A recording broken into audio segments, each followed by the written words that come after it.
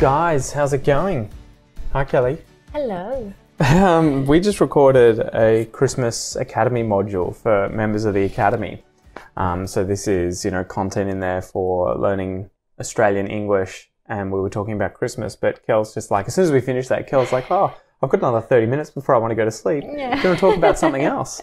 So here we are. What do you want to chat about, Kel? It's just because we don't have time to do this anymore. Mm-hmm. I remember we had, we would record videos quite often together. Well, back by popular demand, Kel. People want to hear about you. They don't have time anymore. Yeah. So, 30 minutes before I go to bed, we can... I'll have to look up when the last episode was. I have no idea. I don't even remember. Mm. Maybe when Joey was born. Mm-hmm. I remember talking about her birth. But Well, maybe that's what we talk about. 9 months old. What's 9 months ago, sorry. What's the update? How's stuff with the kids? Maybe that can be the theme of this episode, where we talk about, I don't know, what it's like having 2 kids, raising them, bilingualism, how that's going, dealing with the terrible twos with Noah. Having a full-on high needs baby. Yeah, so I guess if the last one was the birth of Joana and you were talking about the difficulties. Adventure that it was. Yeah, I know, because she was underweight, undersized. So do you want to give an update on her health and everything? So briefly, she at 28 weeks, we found out she was a small baby. And she wasn't growing any She wasn't growing anymore. much. And because of that, we had to keep an, close, like just watch the pregnancy from there on until the end. So almost very every single closely. week you were getting scans. I was in hospital every week, twice a week for monitoring. Mm-hmm. Just to make sure she was, her heartbeat was okay. Yeah. She was getting enough oxygen and everything. So that was quite stressful. And then she was born, which was an adventure itself. You couldn't be there. You got sick. I had gastro from daycare that Noah was at had an outbreak. I think there was an outbreak all around this area. Yeah. And I ended up puking and pooping my guts out. Because you had been sick for like much earlier in the day, like from I don't know, mid-morning or something. Yeah. But I wasn't expecting to give birth. No. Anytime soon. I mean, well, at least that day. On that, It was probably within the next week or 2 that you were going to have Joana. So my waters broke on that we're day. Just like... And I remember I just went to the bath. I felt something that felt like a kick. The baby had kicked, but it was quite, I wouldn't say painful, but a bit uncomfortable. Well, because it would have been a rupture of the... I even did. I was like, whoa, she's going crazy. We were both in bed and you were just like shivering and feeling sick. It was good fun. And I was like, all right, just went to a bathroom to brush my teeth, and I was like, oh no, I remember that. My waters broke because with Noah, my waters broke as well early in the morning. Anyway, so I went to the hospital with my grandmother. No, with your mother-in-law. Sorry, yes, with Noah's grandmother. My grandmother's in Brazil. Yeah, Noah's grandmother. Too much. With my mother-in-law. We went to the hospital. Anyway, I was like, Mum, you've got to go with Kel because I can't make it. She needs to be with someone. I would love you to, see your daughter being born, and I really wanted you to be there. It was really special having your mom there because it was like this. It was our little thing. It was something that she will remember forever. Well, that's what I thought. I thought, as much as I would have loved to have been there, it was obviously impossible. Even if I felt up to going, the hospital wouldn't have allowed me in. Yeah. But I was glad that my mum had the ability to go. It was really nice that she was there, and she was amazing. She was, poor thing. At some point, I was just holding her from her, what do you call this?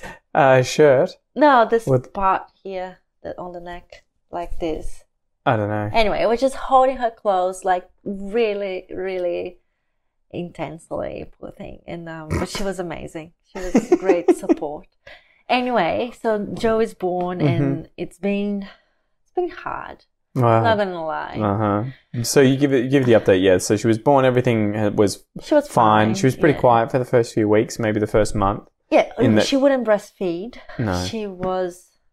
It was a combination of her being so small that she didn't have this strength to suck and to be like, to keep going with on the breast.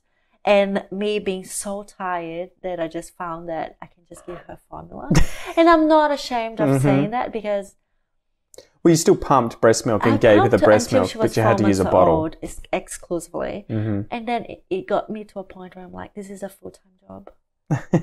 It felt like I just can't keep doing this. It's impossible. Yeah. But it's not hard just because we have 2 kids, which is like, if you have 2 kids, it's really, really hard. But because she's a very needy, clingy sort of baby, her personality is like she wants to be on us, especially on me, the whole day, nonstop. And you had a taste of it today, trying to change. Kel snuck off for half an hour to go to the shops. I needed to breathe. And I was trying to change Noah's nappy. He'd done a poo, and she was just on top of me. Yeah, wouldn't let me go. And I'm like, I just need to do this. Can you just play with the toys, Joana? And she wanted to crawl up on top of me, and I'm like, just let me finish wiping Noah's bum. It's been really challenging for me. She doesn't.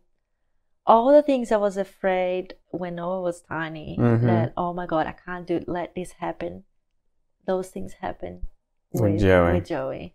And you haven't had a full night's sleep since she's been born. No, right? I have broken sleep. You're probably 4 hours at a time max. Yes, and some nights are better than others. When I get 4 hours in a row, I'm like, great, I feel better. Well, like the other night, she woke up at 2, didn't she? And you were like, oh my God. Yeah, but she wake up like it's inevitable. It's normally 11 o'clock. She goes down at about 6 and she gets up at about 11. Because I come out here watching TV shows because you're sleeping, and then I hear her crying and you get up and I just hear the door open and close. And it's so hard. I want to do more, but at the same time, Kel's sort of in a rhythm and just is used to doing what she's doing. And so it is But the hard. thing is, you can help me. I help in other ways.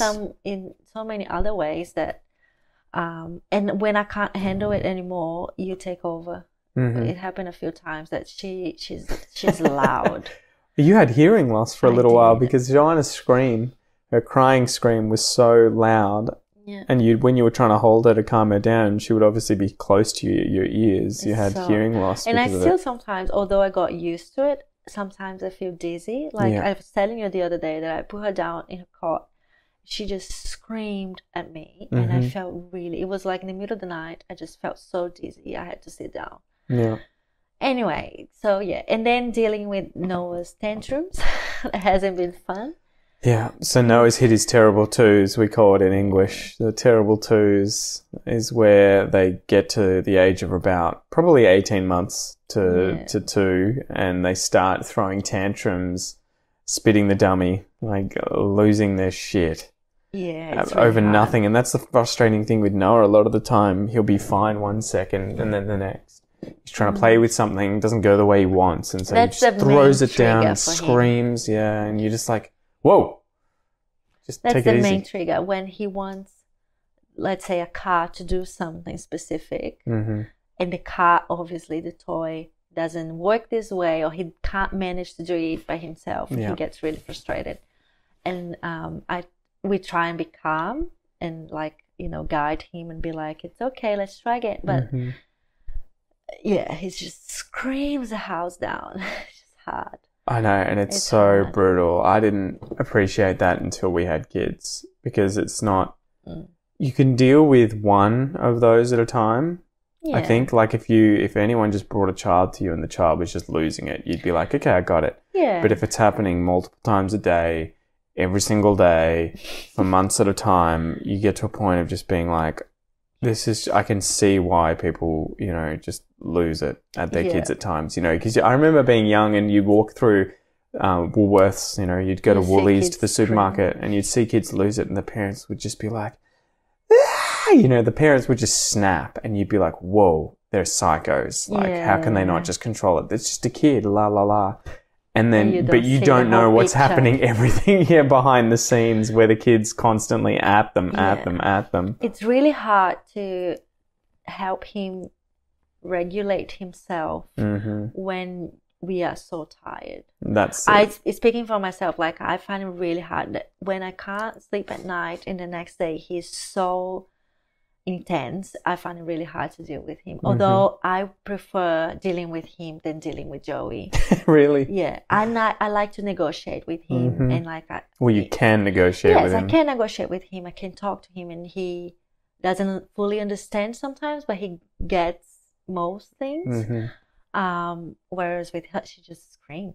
Yeah. And I'm like, I need to pass this baby to someone else. But you know what? Yeah, no, it has been difficult. Although it's kind of proportional. When he's sweet, it's just like. Oh, I think they do that, right? They do. So good.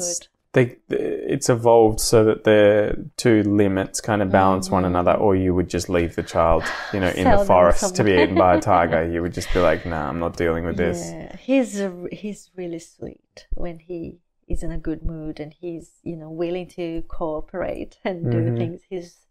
He's adorable. And that gives you this it's like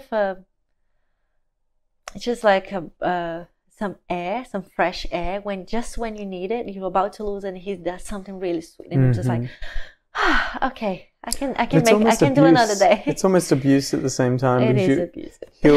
He'll be like on you, whinging, crying, just breaking things, screaming for the entire day, and then all of a sudden we'll say, "Dada, play outside," and you'll be like, "I have all of this anger that has been built up over the day that I just don't want to play with you, mate." But then you will, you'll go out there and play and you'll be like, all right.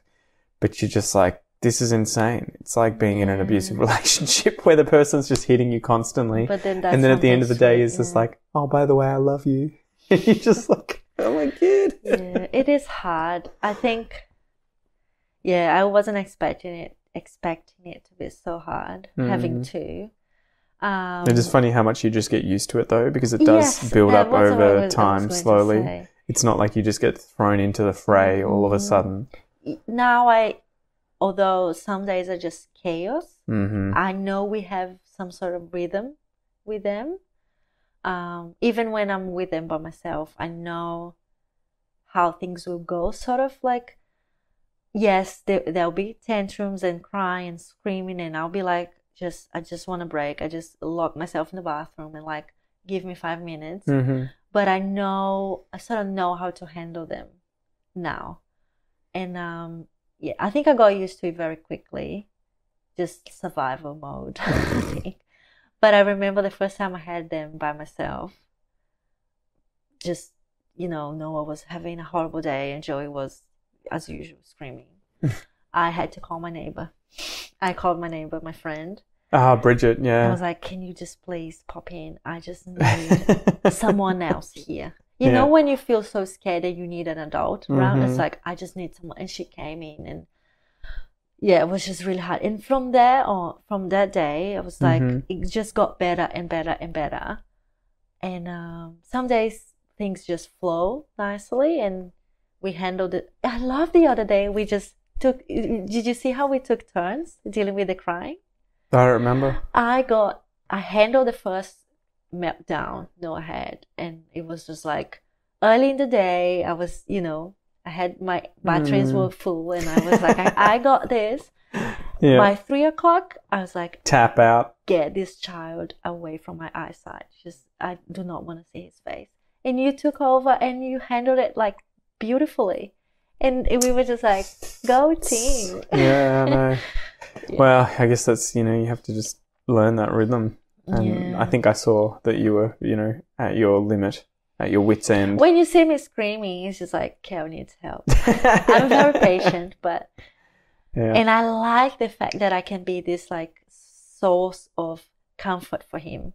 So when he's screaming, I wanna embrace or I wanna be with him, unless I'm really depleted from my, Well, some days it is just one thing after another. Yeah. Where you and also when you try and do something specific for them, where you put in effort, and they just throw it in your face, or just not into it at all, and you're just like. It happens often with you because you're the one taking us out. You're the one driving, and let's go to the beach or something. The most brutal thing is, I want to go to the beach.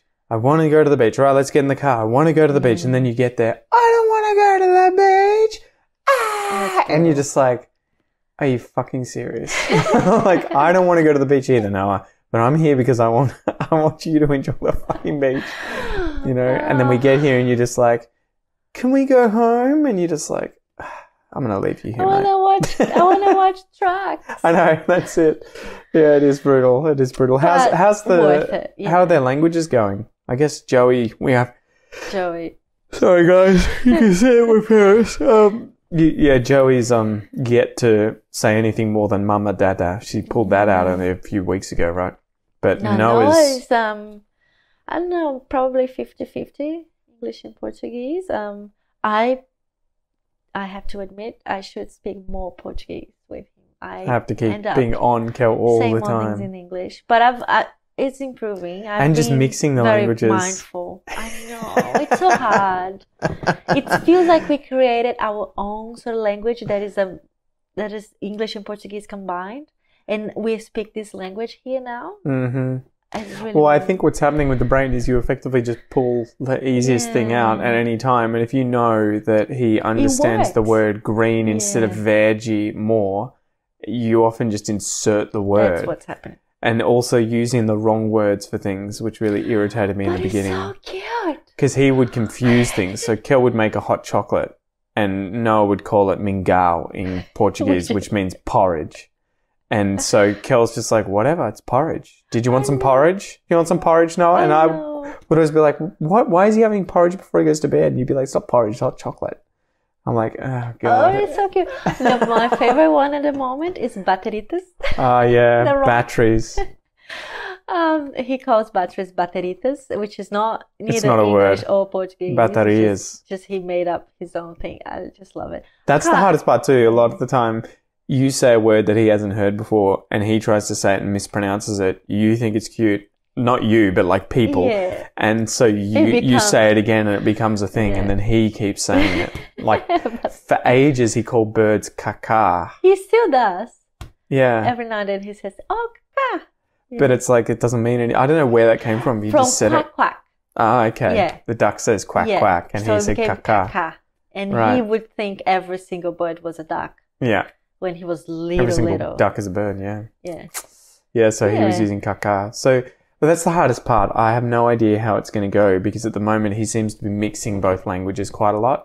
Sometimes he'll say entire sentences in Portuguese, sometimes in English. Most of the time it'll be a mix. And I feel like because of daycare, he's there 3 days a week and because everyone else that he interacts with here speaks English, his stronger language is English that he uses as sort of a default. Mm-hmm. But then if he hears us speaking in Portuguese, he often interacts in Portuguese with English inserted in. Yeah.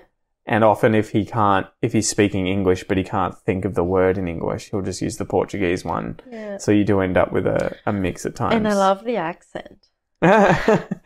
No. Well, I was saying that, so he's already gotten the pronunciation down pretty well. I mean, he still has issues with some of the consonants, so I don't think he says the TH yet. No, and he'll confuse, like he's saying cat instead of catch today. So it is interesting those more complicated consonants take longer and probably the diphthongs and the vowels too. Yeah. I haven't really paid too much attention to the Portuguese. I don't know if he's getting things like the nasal consonants. Like I think he can do no instead of no, right, or now. He's doing well. I think he's just, to be honest, I think English will always be stronger because, but for me, unless he goes there and stays there for a while. If he understands Portuguese and you keep, and I have to remind myself to speak more Portuguese with him, and you keep Portuguese alive in the house, that's better than most people. Oh, for sure. Yeah. For sure. I mean, I've met a lot of people who just tapped out, even though they were migrants and they just used English and they're like, screw it, I can't be bothered. Neighbours. Yeah, the neighbours. Although they're, I think, Australian-born Serbians. Ah, okay. So they learnt Serbian from their parents. Okay. But then I think they've just decided they're not going to teach their kids. They're like, but I don't know. It would be nice to have a secret language that we can talk about the kids in front of them. Yeah, that's why I told you learn French. I know. Hurry up. Yeah. I can get my French back up to speed and we can have a secret language. Although they'd probably learn it pretty quickly. Yeah, this point. Yeah. The other thing was that Noah had learnt stress. So I made a little video today that I put up on Instagram where Noah wanted me to come outside and he yelled at me, "You're going outside." And I was like, holy crap, he's 2.5 years old and he already is starting to understand the use of stress in English. English is a stress time language. I think Portuguese is too. Okay. Right, where you have dicionário. Dicionário, Yeah. right. You'll emphasize certain parts, certain syllables within words. Okay. But then you would probably also say, you know, esse é meu dicionário. This is my dictionary. And so you can emphasize words as well. And so he did that with "you're going outside." And then afterwards he was like, "You're going outside, outside."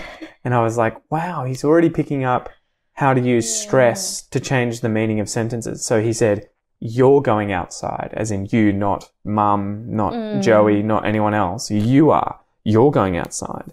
Yeah, but then as opposed to inside or somewhere else, he said, "You're going outside, outside." Yeah, And I was like, funny. holy crap, he can already, he'll have no idea consciously, but he's already getting it.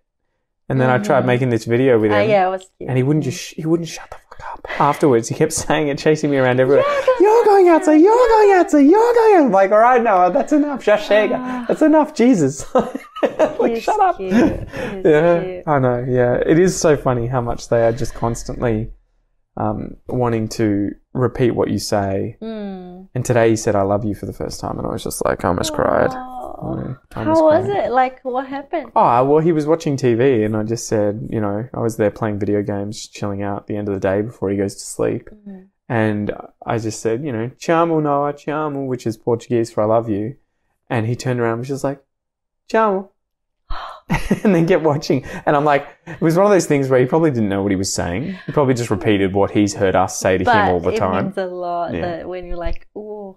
Yeah, when your kid first says, And "I love you." I had one of those moments the other day. It wasn't with "I love you." It was, I was leaving his room. I put him to sleep. Put him in his cot. I was about to leave the room. Said, "Night night, honey." And he was like, "Night night, mama."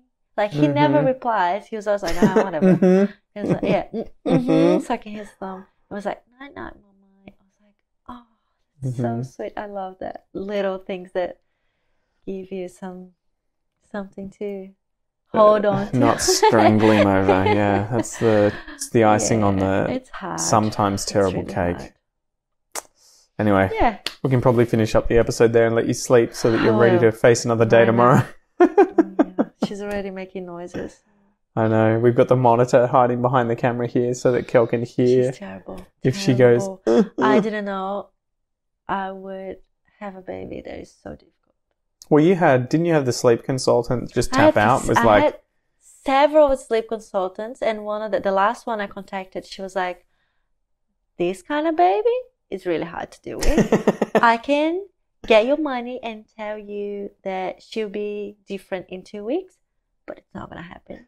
I would rather not get your money and be honest with you. It might take 6 months. It might take, it might take a full year. It's just not." You just At least she was honest about it. Yeah. Some of the other ones were just like, "Yeah, I'll take you $300, and then just do this. Here's some notes. Just do these things," and you're like, "But that's it." Yeah, it's some days I'm like seriously. Some days I'm like, what have I done? It's so difficult and so hard. But other days I'm like, I would just embrace it. That's Joey. Joey is unique. Don't fight it. Yeah, there are the good, other sides of like Noah would not sleep unless he was in his room, his house and things. He was very used to having his own thing. Joey sleeps. When she sleeps, she can sleep in the pram, she can sleep in the car, so she's always on the go. Anyway, so we just got pros and cons. Yeah. I better go to bed. There you guys. Hopefully you've enjoyed this, and send us a message and let us know if you guys are going through the same struggles. Because I think that's the thing. You always feel like you're alone, but you don't realize that there are so many other people out there in the same or similar boat, right? Or worse. Yeah. Anyway, see you guys. See ya.